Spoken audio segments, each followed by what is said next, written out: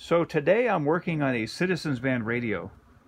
CBs are an item you don't see that much anymore, but I remember as a kid how much fun they were and how popular they were. In fact, I'd call them the original chat room because you could get on one of these things and talk to complete strangers, make friends, and well, they were just a lot of fun. Anyway, I happen to have this old one I never got rid of, and I went to go fire it up this morning, and I noticed I had a little problem. I'd pushed my microphone button down, and all I'd hear on a nearby receiver was a loud hum. I wasn't getting any sound through whatsoever. And I began thinking maybe I've got a bad microphone, or maybe the contacts are corroded inside. I've seen that happen before, where the little push switches inside the microphones would go bad because they had a multitude of normally open or normally closed switches. So when you push your microphone button down, sometimes there'd be too much corrosion inside. So I grabbed a couple different microphones, I put them on here, and that still didn't solve the problem. And I was thinking, well, maybe it's something that went kapooey in the circuitry itself. And I'm looking it over and I realized, wait, there's some other areas I need to try cleaning up before I go getting carried away here. We've got two possibilities. We've got a PA switch that could interrupt the microphone contact. And we've also got a dynamic here.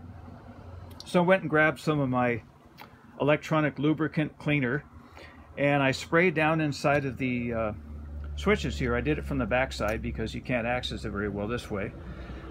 And for example, this would be the equivalent of what I cleaned up here. I just sprayed down inside the contact on each switch, and then I took the time to push the switch down a few times just to make sure the solvent kind of worked its way down into the switch. And lo and behold, after I was done, it got everything going. So all it took was just spraying the switches out and the variable resistors, and that was it. Fully restored this thing back to where it's supposed to be. Anyway, I know I've talked about this before in a previous video, and I probably don't need to go over it too many times, but because I've seen this so often, I figured it wouldn't hurt to go over it one more time.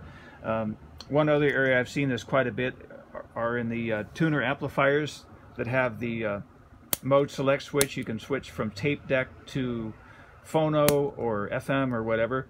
A lot of times those would get corroded inside as well. So if you ever got a problem like this, you might consider the electronic lubricant. Anyway, for what it's worth, hope you enjoy the video. If you like it, please give it a thumbs up and please subscribe.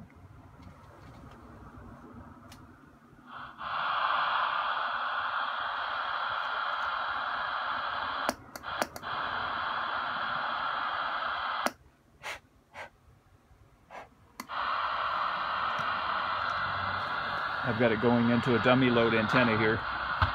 That's my 50 ohm resistor is essentially what's inside here.